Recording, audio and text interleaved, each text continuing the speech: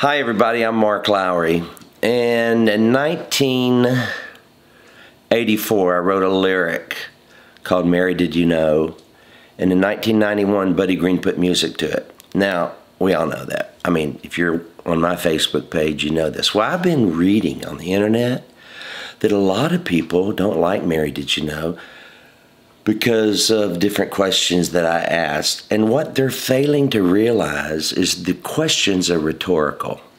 You know, I don't know what Mary knew other than what the angel told her. And so I asked. In 1984, I was young, and maybe the questions weren't as theologically profound as some might think. And one guy I just read, it was a very kind article. He wondered if I believed in the Immaculate Conception. Well, I don't know how you could ask that question. I do. With all my heart, I believe Jesus was born of a virgin. And I believe Mary was that virgin. She was the young virgin girl that Isaiah prophesied about, that would come and bear us a Savior. And so I hope you'll look at it as rhetorical questions. Study a little English and learn what a rhetorical question is. And that will help you see that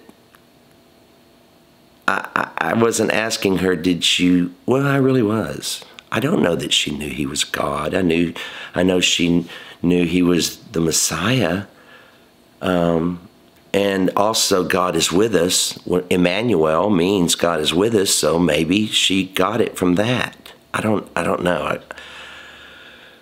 But they are rhetorical questions. I do believe he was born of a virgin. I do not believe she knew he would walk on water. Of course she didn't, because he hadn't done it yet. Or he would be crucified. The angel did not tell her that. Said a sword would pierce your heart, I believe. In other words, there's going to be pain involved, Mary. But I'm so thankful the Lord didn't tell us everything up front, that he saves the real tough stuff for the journey. Because we're all on a journey, right? And Mary was on a journey. And Joseph was on a journey. All our lives are journeys. And thankfully, when the Lord calls us and woos us to himself, he doesn't let us know everything that's down the road. But listen, everything that's down the road is still down the road, whether you go with Jesus or you go alone.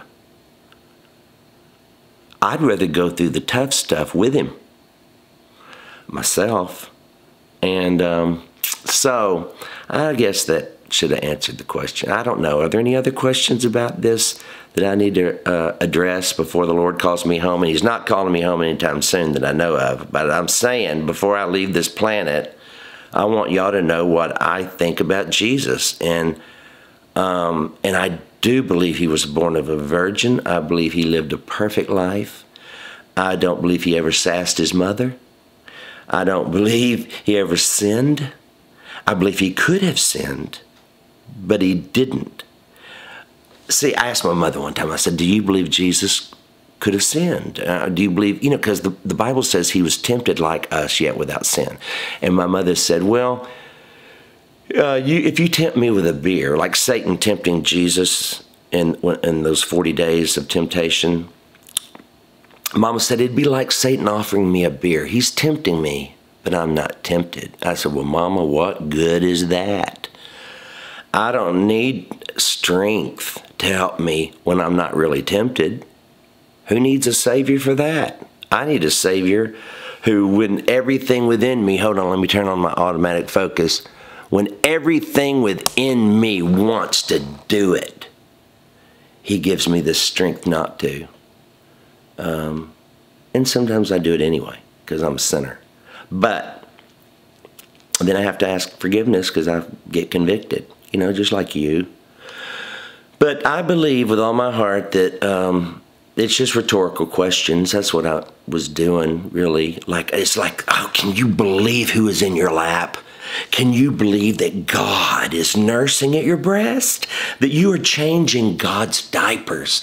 It's the wonder of it that compressed and compacted into that 8-pound bundle on that first Christmas morning was the fullness of the Godhead. All the God in the universe was compressed into that 8-pound bundle that first Christmas morning, because He wanted to be where we are, and he wanted to save us, and he had to become one of us to be the perfect Lamb of God that would take away the sin of the world, which he was before the foundation of the world. But he could not do that without taking on flesh. And by one man, Adam, all fell. And then by one man, the Lord Jesus, all are redeemed. The only way to be redeemed is through the Lord Jesus. So listen, on this Christmas, don't miss an opportunity to know the baby, to know the Savior. He wants to be your friend. If you've heard he's mad at you, if you've heard from some people on TV, maybe TV preachers who kind of scare you because they scream all the time, he's not like that. You know, it'd be like, here's what it's like. Okay, I'm at your house, and you ask me to go out and tell the kids come in for dinner. Well, I go out and say, all right, you kids, get in the house for dinner. Okay, well, the message is true, but the tone of the voice is a little off. You didn't say it like that. You said, go tell the kids. So I think a lot of what those that have gone before us, who've screamed at us, have told us is true, but the tone of the voice of the Savior is so much kinder. It's the voice of a perfect Father, a sinless Father, who only has your best interest at heart. He is got the hound of heaven, the Holy Spirit, on your trail.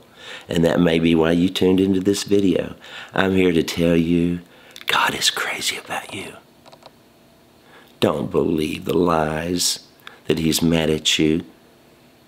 He has come to redeem you. And all you got to do, you know, your participation in salvation is 2 words: yes and thanks. Receive it. It's a free gift. And then spend the rest of your life being grateful. Merry Christmas, everybody. And I don't know if she knew or not, but I do know this. She knew he was virgin born. She didn't. See, we got to take that by faith. But oh, Mary, bless her heart, blessed mother of the Lord Jesus, she could remember the angel.